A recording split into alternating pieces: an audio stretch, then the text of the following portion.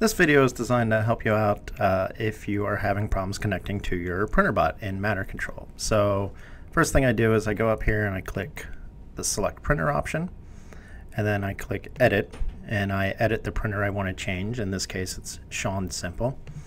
So if I go in here, I can see that the port that my printer normally uses is grayed out, which means it's unavailable.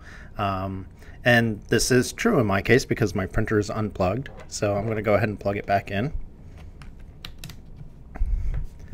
And now if I hit the refresh button, you'll see that a new USB port shows up, and that's not the one that's selected, but that is the one that my printer is on right now, because I know that because I just plugged in my printer, so it's the only thing that's changed. So I'm going to go ahead and click that new white one, and then click Save and Close, and now I should be able to connect to my printer bot. Great, I hope that helps.